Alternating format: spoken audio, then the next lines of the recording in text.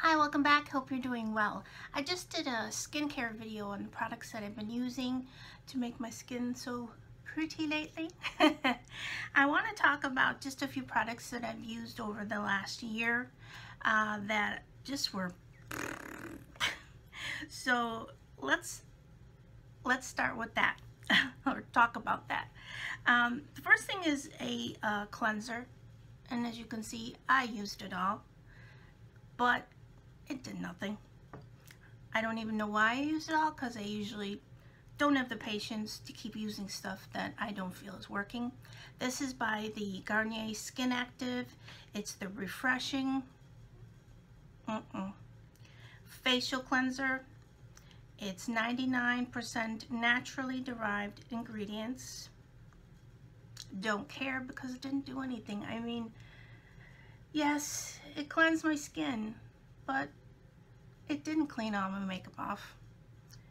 It just really, thumbs down for that. I mean, simple explanation did not work for me. Just once again, my skin is sensitive.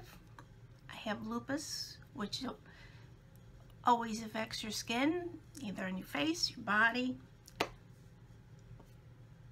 That's what it is. And it just, I have to be careful, so a lot of times I try to use like natural ingredients or stuff that doesn't have a lot of, long list of things, but that just did nothing. Okay, here's a little bit of a more, I think this is a clean brand. It's the Wander Beauty. It's hard to see that, there we go.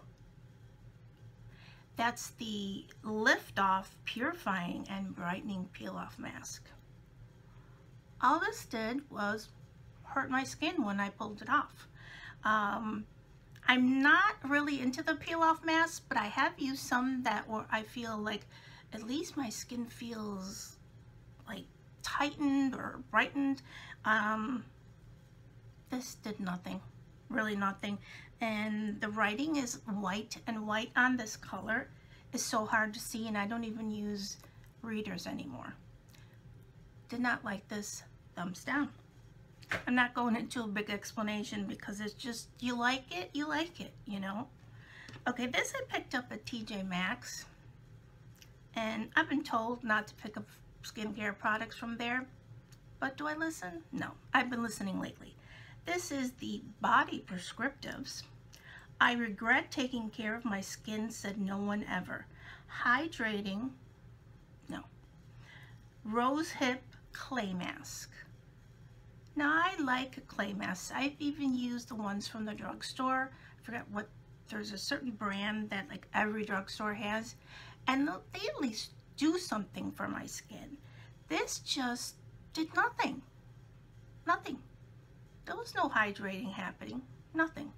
So, thumbs down for that.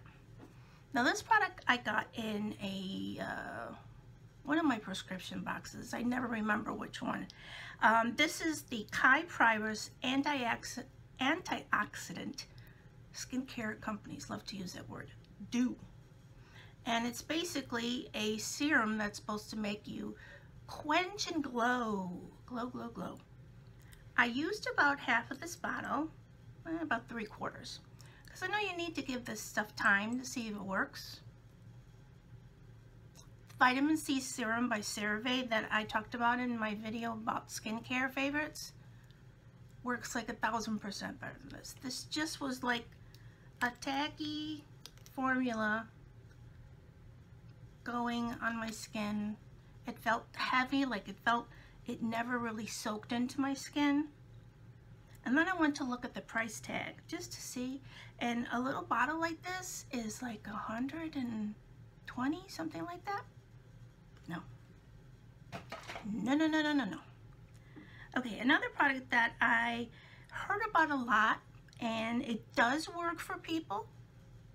They don't like me. This is the jojoba oil. Now, I heard you can use this on the skin, on the hair, I mean everywhere. It's just like greasy, nothing going on my skin. Did nothing. In fact, I started getting like breakouts with this.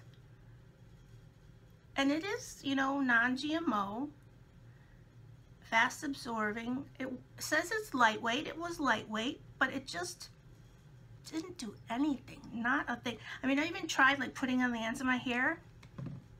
I would have been better just putting like water. Where that accent came from, I don't know. So yes, I'm sorry. This did not work for me. And like with all these products, if they work for you, that's great. That's great. It just for me, they didn't. Now this was a product that was pretty pricey. And I actually used this 2 times. This is my second jar. I thought to myself, okay, let me see if this helps. It's a Potency Bright and Plump Moisturizer. And it has 3% vitamin E, 2% ferulic acid, and 10% THD ascorbate, and then a bunch of other stuff. It's by Peter Thomas Roth, and I have used some of his products before, and they're terrific. And this might be terrific for someone else, but for me, it was just, I mean, I didn't even touch much of the second jar. I just couldn't. I used this at night. I used a tiny bit during the day, and then I tried all different ways of using this. Mainly, I just used it at night. I rubbed it in real good, kind of gave my face a massage, which I really like to do with any type of moisturizer or lotion that I use on my face. But it just was too heavy. Like throughout the night, I would start to sweat, and I could just like still feel it on my skin. Didn't like it. And it smells sort of orangey, and I've been told that when a product that supposedly has vitamin C in it, the vitamin C that's like pure and good for your skin doesn't have an orange scent. It has like a non-favorable scent, put it that way. So yeah, this Peter Thomas Roth Potency Bright and Plump Moisture, not for me, not for me. So those were the products that I used that were no for my skin. Like I said before, if they work for you, that's great. I mean, I'm happy for you, but they just didn't work for me. And I'm going more with a lighter feel on my skin, like lotions, things that say lightweight are my best friends. Especially even the weather that, the area I live in is semi-tropical. We have really warm and high humidity many months of the year, and I'm not walking around or even going to bed at night with a thick goopy thing on my face, because it just doesn't work for me. Oh, I thought of another one that is just laying here that I was ready to throw out. This, I feel bad because a lot of people love this. But for me, I felt like I didn't have any protection. Okay, just a quick explanation. I will make it quick. Because I have lupus, and a lot of people with lupus, we get what's called photosensitivity. And no, I'm not afraid of taking pictures. But when we go out in the sun, our skins react in either rashes. I used to get rashes like in my forearm here. Or we get hyperpigmentation like that. And it doesn't take like years.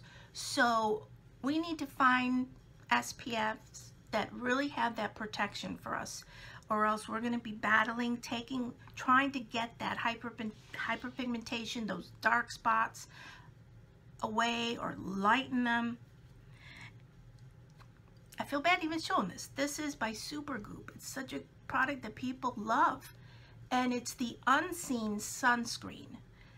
Broad Spectrum SPF 40. It's water resistant and sweat resistant. Now I can't attest to the water because I didn't use this, like, I don't really go to the beach during the day because of the sun, and I haven't been in a pool in a long time, so I can't say if that. But the sweat resistant, I can say yes, it did. I went to Disney World and I had this on and I reapplied, and it didn't sweat off. But a couple days after coming home from Disney World, I had some spots here. This did not protect me. This did not, and then it's SPF, PA+++. But for some reason, I don't know, they must have something in here that kind of makes me or anyone not totally protective of the sun. And it's a shame, because it's sort of like, put some on my back of my hand, it's sort of like a thicker primer, has no tint. It sort of feels, now that I'm putting this on again, like a real light Vaseline, but it doesn't feel greasy. It just doesn't, it didn't protect me. It didn't protect me, and I need sun protection. Even here, sitting where the sun is coming, I have to have SPF on my face, especially. Should be all over my body, and sometimes I will say that I don't always put it all over, but I put it on my face, I put it on my neck, and it didn't work. Didn't survive the Disney World test. So those were the products that didn't work for me for skincare. Thumbs down. I hope that you're having a great day, and remember to think about something that you're grateful for in your life, or a blessing, and it'll help your days to be better. Now, we're not always Miss Mary Sunshine, but it helps. Take care of yourself, and I'll see you soon. Bye-bye.